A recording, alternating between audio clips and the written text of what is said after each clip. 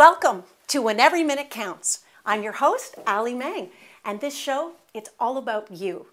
I've invited some of my best friends who are experts in many different fields, from beauty to home decor to fashion and apparel, entertaining, and it's all about making your life easier, saving you some money, and having a whole lot of fun.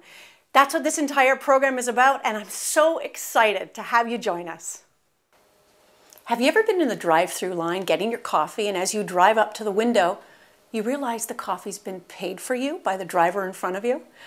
It's one of those great moments in life. It's the gesture that is completely unexpected and resets you for a great day, especially if you've woken up on the wrong side of the bed. Well, I'll tell you, that's what Hero of the Month is all about.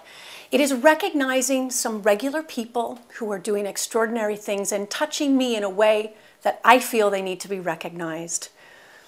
Hero of the Month is one that I will award monthly to someone who has touched me and has made me better for knowing them. Recipient of our Hero of the Month.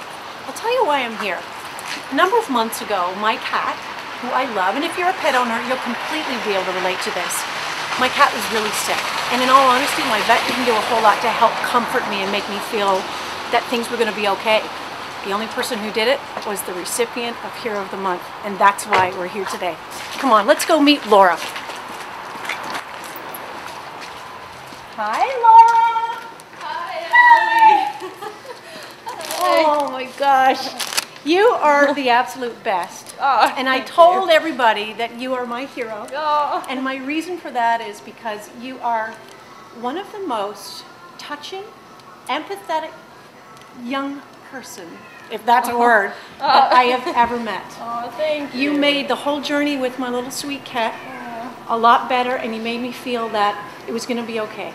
Oh, that is Thank so you. glad. And you know what she did? She remembered everything we did. And did she like this? And did she eat that? Oh, you were lovely. Oh, so, well, thank like you. an Olympic athlete, you will get your medal first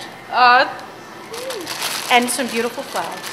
Oh my gosh, you are so sweet. Well, you're sweet. And Laura, I wanted to ask you.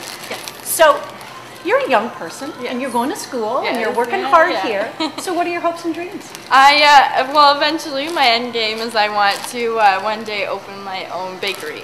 So I've always loved cooking. My mom taught me when I was younger and all that kind of stuff. So I'm gonna go to school for culinary and hopefully, work my way up. I love you. I really do. You too.